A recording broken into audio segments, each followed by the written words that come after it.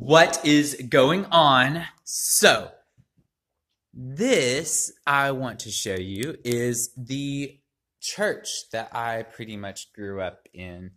Pretty much since the time I was, about 6 years old. Right before I moved to Dallas, this was where I was going to church. We became full-time members here at Dover First Assembly back when I turned 10 or 11, but we had been going part-time to this church ever since I was 6. Just wanted to share the little testimony about my experience. So I was sitting roughly halfway in between. I think I was sitting more towards the back of youth group one Wednesday night, and right up here on stage, the youth group at the time, Remnant was what it was called then, did a play covering the story of Noah. And I remember after the play, there was a short video that was shown, and it was showing like the comparison between being in a world of sin and that we are so enveloped by sin that it can drown us, and how the ark back in Noah's time symbolized Christ being the ark, the saving grace of the flood of sin.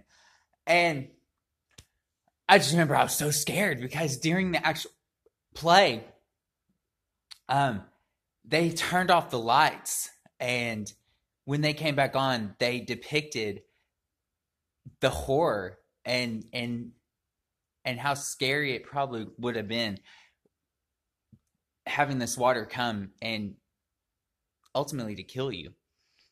And Sherry Stahl, I just remember looking at her face when she screamed. And to me, that was like, I don't want to die and go to hell. I don't want to face that fear.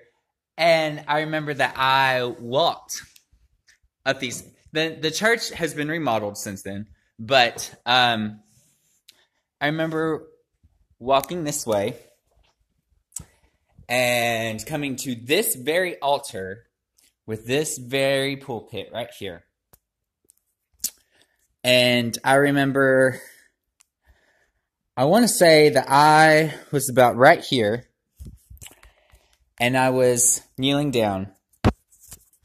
And you know what's so cool was that when I was down here and I was praying and I was just bawling my eyes out, believe it or not, Henry Wooten, when I was 7 years old, led me through the sinner's prayer. And I just remember the excitement that I had of feeling that weight just lifted off of me and knowing I was okay. And so from then on, it's been a journey and a half.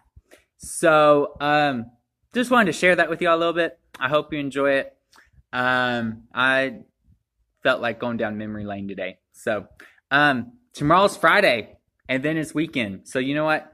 Happy Friday tomorrow. Hopefully it's a great weekend. And see y'all soon. Mwah.